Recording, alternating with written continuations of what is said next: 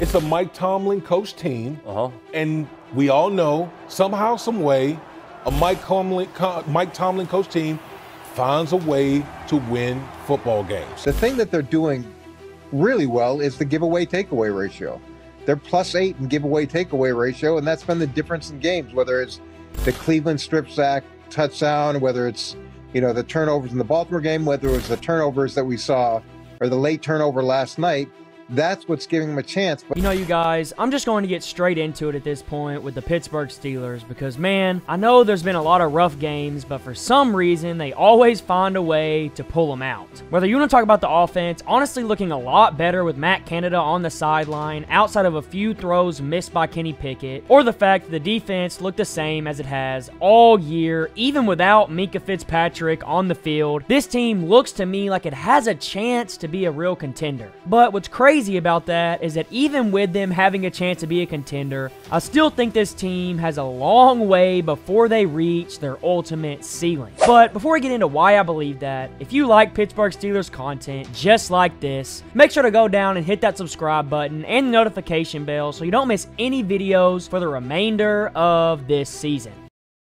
Okay, so to get back on topic with the Pittsburgh Steelers, this is the team that came into the season with a ton of hype considering all the offseason moves they made and considering how well Kenny Pickett was able to play in the preseason. But I think most Steelers fans would agree with me when I say this. The season has been a little bit underwhelming even though they're 5-3. That's saying a lot because there's a lot of teams in the NFL that would die to be 5-3, but the fact that there was more hype for this team just shows how much potential this team truly has with the roster they currently have in place. Whether you want to talk about this offense continuing to get better week in and week out, and I do realize that Kenny Pickett had some missed throws in this past game, but we all got to remember that the dude is playing with broken ribs. But when it mattered towards the end of the game, when they needed to go score, he found a way to drive them down the field and get that done. And then on top of that, we've seen the run game really take a step up, especially in this past game with Jaylen and Najee Harris finally looking like the duo everyone knows they can be. And I think that's partly due to Matt Canada being on the sidelines like I mentioned earlier. Matt Canada in the box can't really talk to his players like he needs to, so when he's down on the field, he has a chance to really talk to them and see what's going on, and he can fix those issues right then and right there, which in my opinion, I think was a huge help. And then we can't forget about the weapons the Steelers have to throw to because, man, in my opinion, they have one of the best receiving duos in the entire NFL, and it's not particularly close. Dionte Johnson came back from his injury not this week, but the week before, and he's already starting to make a huge impact with around 90 yards last night and his first touchdown since 2021, which is always a good sign because once he starts going and you compare that with that guy George Pickens, it's really scary.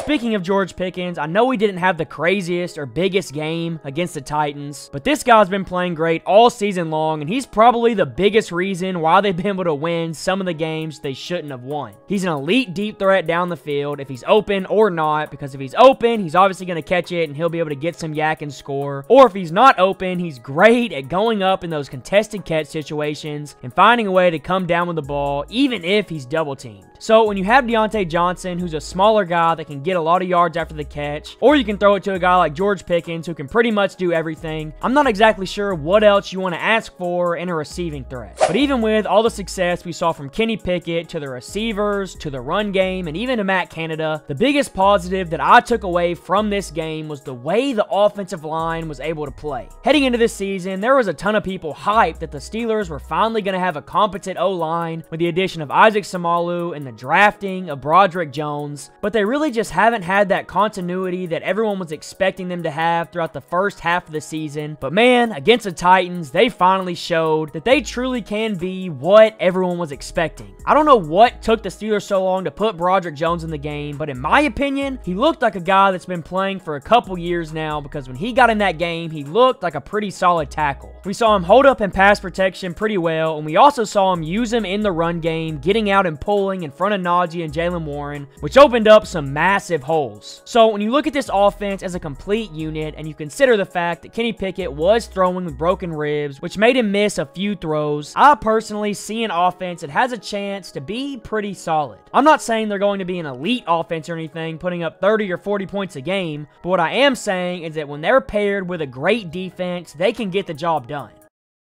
Speaking of the defense though, man, you can't make a Steelers video and not talk about it because this defense is just absolutely insane. It all starts with the two edges, TJ Watt and Alex Highsmith, and I think it goes without saying that this is probably the best edge duo in the league, and we saw that once again last night. They finished the game with 4 sacks, and to be completely honest, they should have had a lot more because they were all over Will Levis all night long. And with Cam Heyward coming back, I think this defensive front is one of the best fronts in all of football. They have the two edges that can get after the quarterback and set the edge for the run, and now they also have one of the better defensive tackles in the league that can help clog up those running lanes in between the tackles. And we all know that every good defense has to have a good front four, and the Steelers have exactly that. Now, the only thing that I have to mention is that Cole Holocomb did go down with what is most likely a season-ending injury, and he was one of the better offseason pickups in my opinion because he was absolutely balling out. He's put up some great numbers this year, so it's sad to see him go, but at least the Steelers do have Quan Alexander and Landon Roberts behind him that are two solid guys that can still be a great linebacker duo.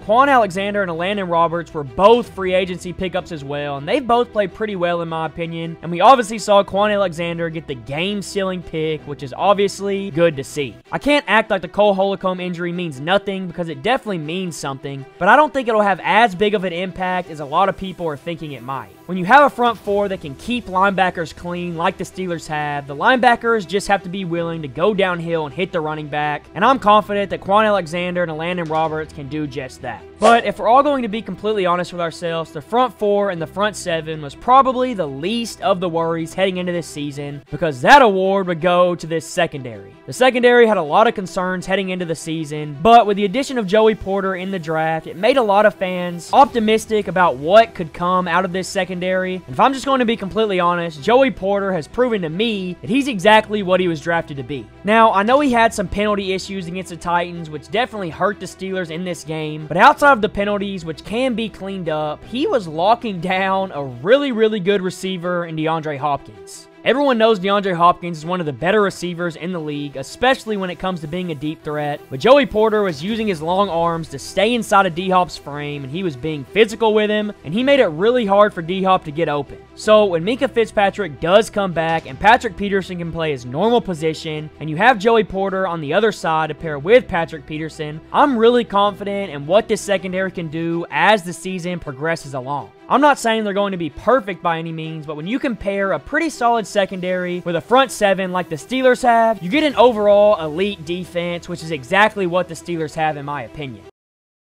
So when you take a look at this team from top to bottom and you realize that the defense is elite, like I just mentioned, and the fact that the offense is only going to continue to get better with all their guys healthy now, and with the O-line looking better with Broderick Jones in the lineup, and the fact that the offense looked better with Matt Canada being on the sideline, I really don't see how you can't see this Steelers team having a solid chance in the playoffs. I know it's just mid-season and there's a long way to go, but with Mike Tomlin being the head coach, I am pretty confident the Steelers are going to finish the season with a pretty good record, giving themselves a chance to hopefully make a run. But I'm curious to know how you guys are feeling about the Steelers through their first 8 games and with them being 5-3 at this current point. So let me know your thoughts about the defense and the offense in the comments below. And with that being said, I'll catch all of you guys in the next one.